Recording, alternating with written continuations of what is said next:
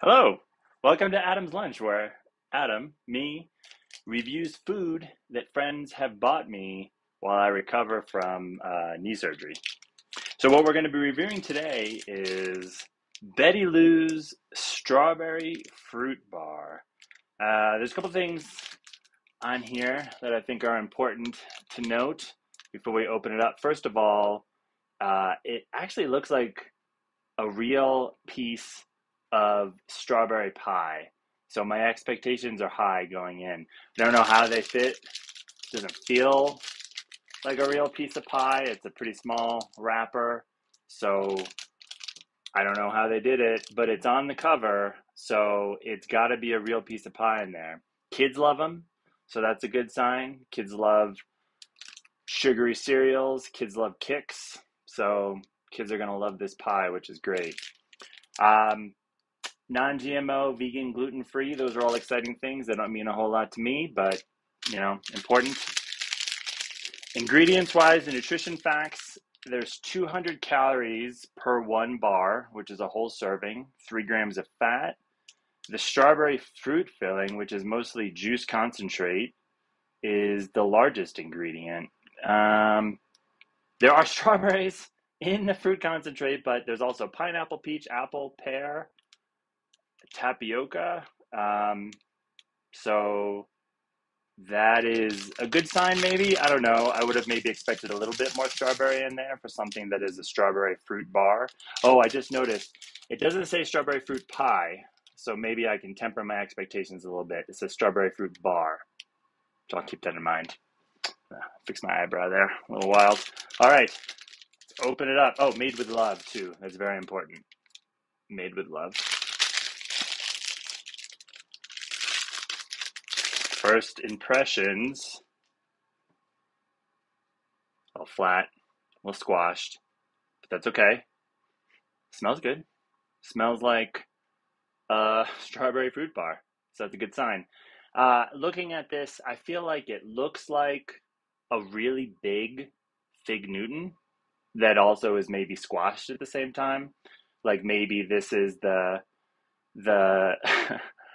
maybe this is like two Fig Newtons and they'd normally cut them, but I just got the one that came out of the factory assembly line before they cut it. So anyway, let's bite in.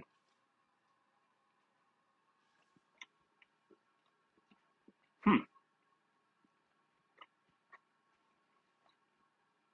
I'm gonna maybe edit out some of the chewing, so I don't have to watch all this.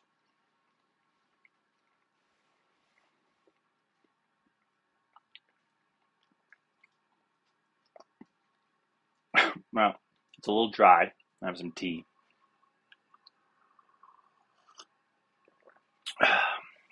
You know, it's not bad. It is no fruit pie, that is for sure, but we did establish it's a fruit bar, so maybe that's okay. It is very Fig Newton-like. If you like Fig Newtons, um, filled with strawberry instead of figs, I think you will like this.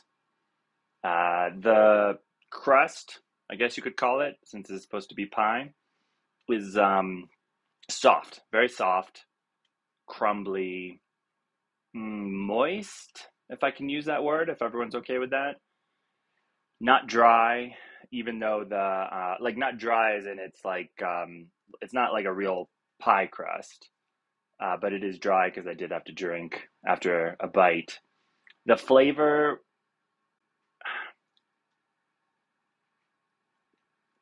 I mean, I'm getting strawberry.